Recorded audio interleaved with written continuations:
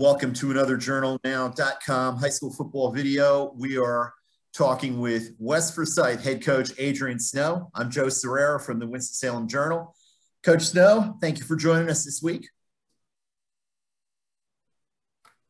Thank you, Joe, for having us. You guys are unbeaten heading into Friday night's game at Reagan with a team that had to replace a lot of major contributors from last season. What's been the key to your success and your ability to replace those guys? Yeah, at our place, it's program based. I mean, at the end of the day, we feel like we do a good job with our kids in the sense of, hey, it's the new man. I mean, we've had guys that we've had to replace defensively, offensively, but our guys have kind of, they've stood in there, and the expectations are always high at West Forsyth. So at the end of the day, the next kid that's going to come in, they're expected to do just as good as the ones in the past. So that's been a positive for us. But, and we've got some seniors at spots that kind of help you out, like at our offensive line. That makes it a little easier when it comes to that. But our kids have done well. What are you guys doing well right now, and what do you need to work on? Ultimately, I think right now, defensively we're flying around pretty good. I mean, our kids are playing they're playing fast. They're getting after it. We went against Reynolds last week, and who's really talented on offense and did a lot of good things, gained a lot of yards, but, we did a good job when we had to bow our backs. We did that. Offensively, we've got 5 out of the 6 offensive linemen, counting our tight end, are seniors. That's been a positive. We've run the ball real well. I mean, we ran for over 500 yards last week, which is nice. So our kids are doing well there. We're still evolving when it comes to throwing the ball, but we did some good things there too. I mean, we 5'11". I mean, it's one of those things. At times we try to throw it just to continue to work on it and try to get better at it. But our kids are doing well there too. But again, it's a process. It's been a challenging year, obviously, for everyone. The Titans didn't play a game from March 5th to March 26th because of COVID protocols. How concerned were you about how your team would respond and how they play coming out of that long a break?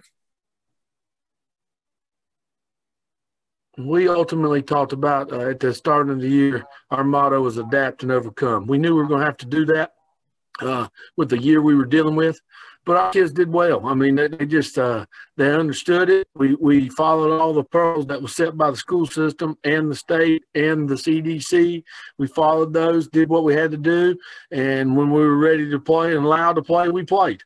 And that's kind of the way it works, and that's the way we handle it. And it's kind of just no nonsense. Here it is. We don't hide anything from our guys. This is what we got, and we're going to go from there.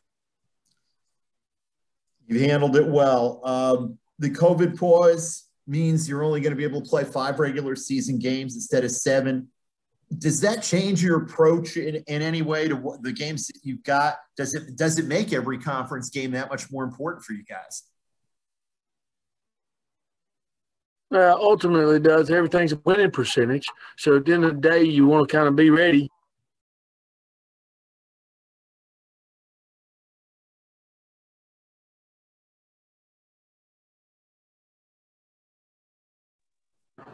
All right, I'm back. I don't know what happened there. You with me? We got you, though. Yeah, we're getting a bunch of rain here. But then I think ultimately, you asked about the, question again, Joe. I've got jacked up there. How much did it change your approach, the fact that you're only going to be able to play 5 games, and it really put greater importance on every conference game?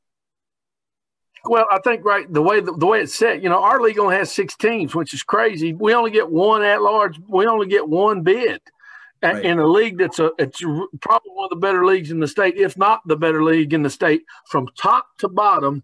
Mm-hmm. There are no gimmies. And anybody can talk about these other leagues and talk about this league's got.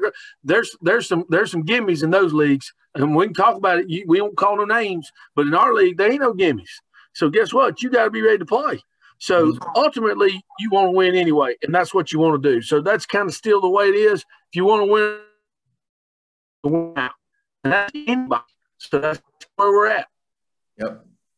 You know, you were talking about the Central Piedmont 4A on the high school huddle show I've done for a number of years, first with Spencer Turkin and then with Dave Pulaski. We've jokingly called it the Conference of Death, but I mean, you said there's no easy games. We could have a situation because of the protocols where you guys finish unbeaten in the conference and East Forsyth finishes unbeaten. And I'm trying to get an answer from the NCHSA. I guess it's a random draw for who gets the conference champion spot. I do believe that if that's the case, you would both get in, but you would draw to see which one would be considered the champion for seeding and which one would be in as a wild card. But I mean, it's just such a strange year. I mean, how weird is it going to be to not play East Forsyth? I mean, that is such a great game, such a great rivalry for you, for Coach Willard, for both programs. It's just strange. You know, for us, I mean, we lost 2 home games. So you're talking about the financial ramifications of it too. For us, I mean, you know, everybody's dealing with that. But, you know, it's it's where we're at. It's, you know, we can talk about it. We can, you know, me and you can go over what we can do, can't do. But at the end of the day, it's where we're at. And we're going to go on to do the best we can and go from there. If it does come to that, I think what we might do is we might be about Haynes about midway, and then me and Willard might just arm wrestle. We'll kind of do one of those things like best 2 out of 3 arm and kind of see what goes on there. I don't know. I think my weight would probably help me a little bit against it because he's not as big. So that may be what we do. But I'll tell you what, there's some, you know, the Davie Counties of the world, the Reagans of the world, you know, I think he finishes with Davie and then finishes with Glenn. All those guys got something to say too. So, I mean, we still have a lot of football left to play. There's 2 weeks. And, you know, there's still great teams in our league, and you better bring your A game every Friday night. Yeah, that's where I'm going. Straight out. Like, we'll go undefeated. A little bit about Reagan. Just don't happen. Yep. Just don't happen. Don't go undefeated. I mean, we won it last year. We lost a game to Davie. You know, I mean, so it's like it just doesn't normally happen. This league is a league where basically you finish undefeated. Yeah. Yeah, you mentioned Reagan. That's the team you're playing Friday night. What do you see from the Raiders on film? And obviously, last week they lose Bryson Canny to an ankle injury, and that's a huge factor in their game last week, their loss. But what do you see from them on film? First of all, up front offensively, they're really big and they're really athletic and do a great job.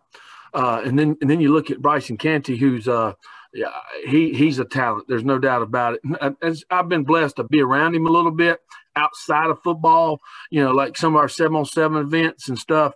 And ultimately, he's also a great kid. And it's funny our kids hang with him.